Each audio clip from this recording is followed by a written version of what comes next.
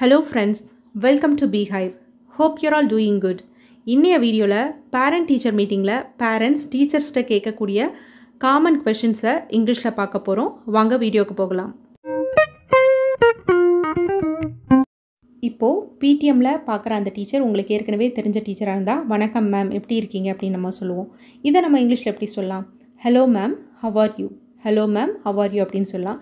இல்லை அந்த டீச்சரை நீங்கள் மார்னிங் மீட் பண்ணுறீங்க அப்படின்னா good morning ma'am how are you அப்படின்னு சொல்லலாம். ஹலோக்கு பதிலாக good morning ma'am how are you அப்படின்னு சொல்லலாம். இப்போது நீங்கள் பார்க்குற அந்த டீச்சர் உங்களுக்கு வந்து புதுசாக இருக்காங்க. அந்த டீச்சரோட பேர் உங்களுக்கு தெரியாது, அவங்களுக்கும் நீங்கள் யார் பேரண்ட்ஸ்னு தெரியாதுன்ற பட்சத்தில் நீங்கள் வந்து நான் வந்து இந்த குழந்தையோட பேரண்ட் அப்படின்னு இன்ட்ரடியூஸ் பண்ணிப்போம் இல்லையா. இப்போ வந்து நீங்கள் வந்து சாஷாவோட அம்மானா நான் சாஷாவோட அம்மா அப்படின்னு சொல்கிறதுக்கு எப்படி சொல்லலாம்னா ஐ எம் சாஷாஸ் மதர். இதுவே ஃபாதராக இருந்தால் ஐ எம் சாஷாஸ் ஃபாதர் அப்படின்னு சொல்லலாம். இப்போது ரெண்டு பேரண்ட்டுமே போயிருக்கீங்க, ரெண்டு பேரையுமே introduce பண்ணிக்கணும்னா we are சாஷாஸ் parents, we are சாஷாஸ் parents அப்படின்னு சொல்லலாம். இப்போது அந்த டீச்சரோட பேர் உங்களுக்கு தெரியாது, உங்களோட பேரை நான் தெரிஞ்சுக்கலாமா அப்படின்னு கேட்குறதுக்கு இங்கிலீஷில் வாட் இஸ் யுவர் நேம் அப்படின்னு கேட்கக்கூடாது, அது பொலைட்டாக இருக்காது. பொலைட்டாக எப்படி கேட்கலான்னா மே I know your name, May I know your name அப்படின்னு கேட்கலாம். அப்படி இல்லைனா மே I know your good name அப்படின்னு கூட நம்ம கேட்டுக்கலாம்.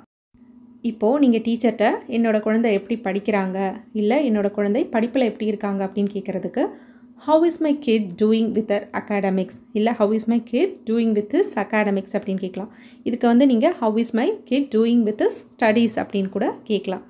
அடுத்தது என்னோடய குழந்தை வகுப்பில் எப்படி இருக்காங்க அப்படின்னு கேட்குறதுக்கு how is my kid in the class, how is my kid in the class அப்படின்னு சொல்லலாம்.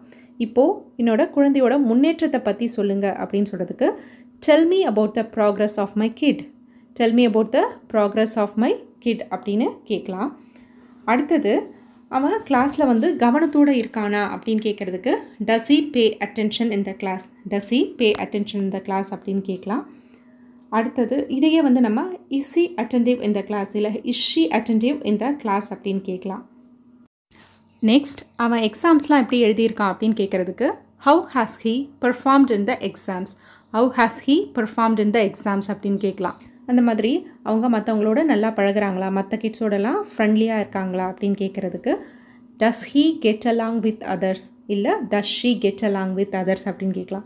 இதே இன்னும் சிம்பிளாக is he friendly with others, இல்லை is she friendly with others அப்படின்னு கேட்கலாம்.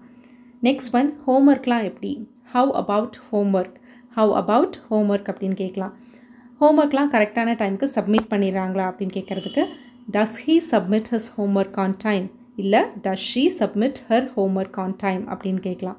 அந்த மாதிரி நீங்கள் கேட்குற கொஷின்ஸுக்கெலாம் அவங்க பதில் சொல்கிறாங்களா அப்படின்னு கேட்குறதுக்கு does he respond to your questions, இல்லை does she respond to your questions அப்படின்னு கேட்கலாம். நீங்கள் வந்து தமிழில் டீச் பண்ணுறீங்களா இல்லை இங்கிலீஷில் டீச் பண்ணுறீங்களா, இல்லை நீங்கள் சொல்கிறதெல்லாம் தமிழில் சொல்கிறீங்களா இல்லை இங்கிலீஷில் சொல்கிறீங்களா அப்படின்னு கேட்குறதுக்கு what is your medium of instruction, what is your medium of instruction அப்படின்னு கேட்கலாம். அந்த மாதிரி கிளாஸில் அவன் விளையாட்டுத்தனமாக இருக்கானா இல்லை விளையாட்டுத்தனமாக இருக்காளா அப்படின்னு கேட்குறதுக்கு is he playful during the class, இல்லை is she playful during the class அப்படின்னு கேட்கலாம். உங்ககிட்ட அவன் தமிழில் பதில் சொல்கிறானா இல்லை இங்கிலீஷில் பதில் சொல்கிறானா அப்படின்னு கேட்குறதுக்கு does he respond to you in Tamil or in English, does he respond to you in Tamil or in English அப்படின்னு சொல்லலாம். அடுத்தது அவனோட பேச்சு திறமையை வளர்க்க நீங்கள் ஏதாவது ஆக்டிவிட்டீஸ்லாம் பண்ணுறீங்களா அப்படின்னு கேட்குறதுக்கு do you do any activities to improve his spoken skill, do you do any activities to improve his spoken skill அப்படின்னு கேட்கலாம். அவனை கிளாஸில் எல்லார் முன்னாடியும் பேச விடுறீங்களா அப்படின்னு கேட்குறதுக்கு do you let him speak in front of the class, do you let him speak in front of the class அப்படின்னு சொல்லலாம்.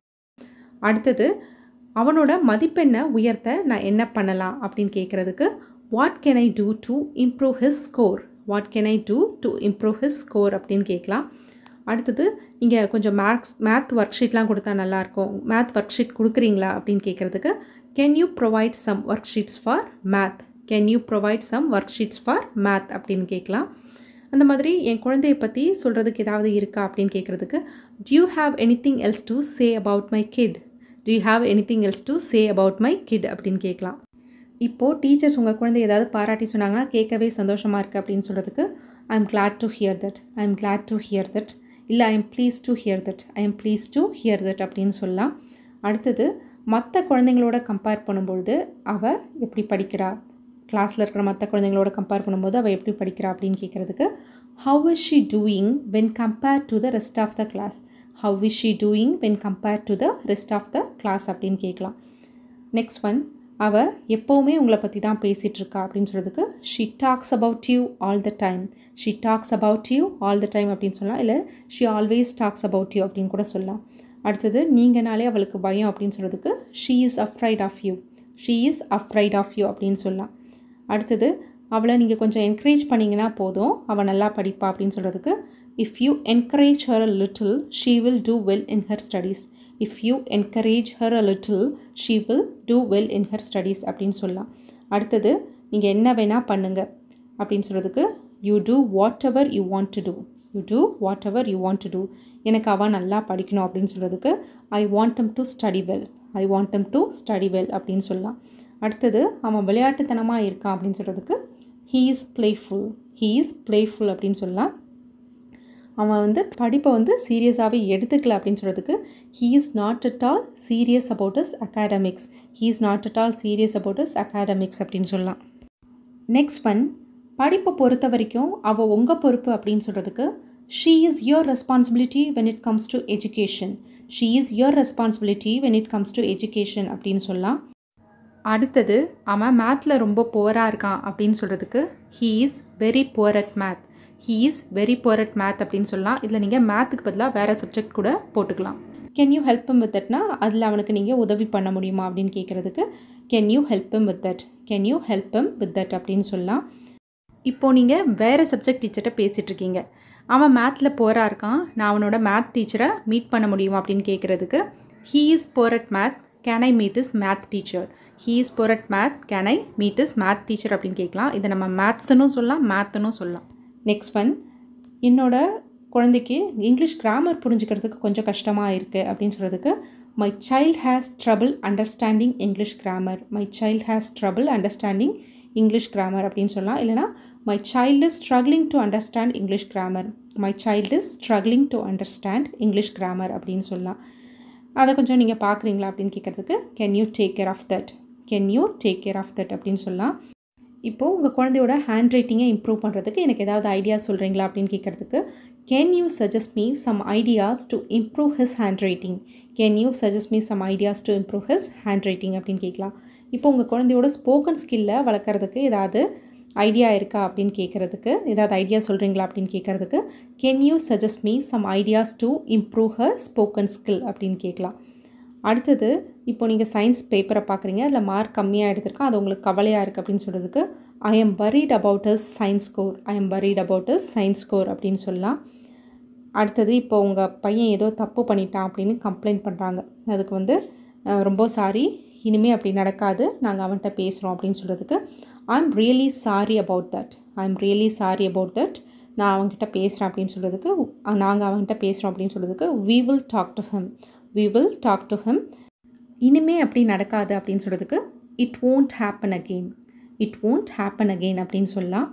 இப்போது உங்கள் பையன் தண்ணியே குடிக்க மாட்டேன்றான் அப்படின்னு சொல்கிறதுக்கு he doesn't drink water at all, he doesn't drink water at all அப்படின்னு சொல்லலாம். எடுத்துகிட்டு போகிற தண்ணியை ஒரு வாய் கூட குடிக்காமல் தண்ணி பாட்டில் அப்படியே எடுத்துகிட்டு வரான் அப்படின்னு சொல்கிறதுக்கு he brings back his water bottle without even taking a sip, he brings back his water bottle without even taking a sip அப்படின்னு சொல்லலாம். அவனை அடிக்கடி தண்ணி குடிக்க சொல்கிறீங்களா அப்படின்னு சொல்கிறதுக்கு can you ask him to drink water often, can you ask him to drink water often அப்படின்னு சொல்லலாம்.